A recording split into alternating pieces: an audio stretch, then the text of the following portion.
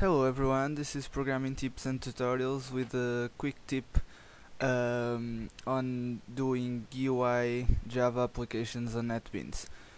And this tip is about inserting an image in your GUI, especially for the ones that usually work with Visual Studio. You are used to have a image button here that you click, select your image and it appears.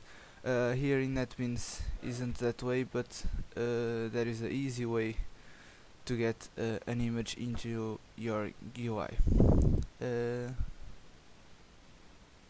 and that way is inserting a label. Then we need to create here a new package. Let's call it images.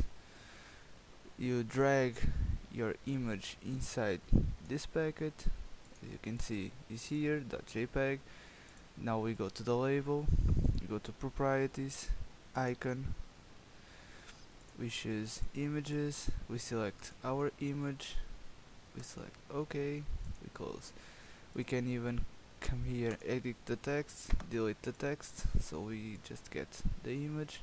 Let's put it in the position we want, and now if you run the program, that's how your application is going to look like. So as you see, it's very easy to insert an image even without any image button on the sidebar. So I hope this has been helpful to someone, and keep checking our website, programmingtipsandtutorials.blogspot.com. Bye.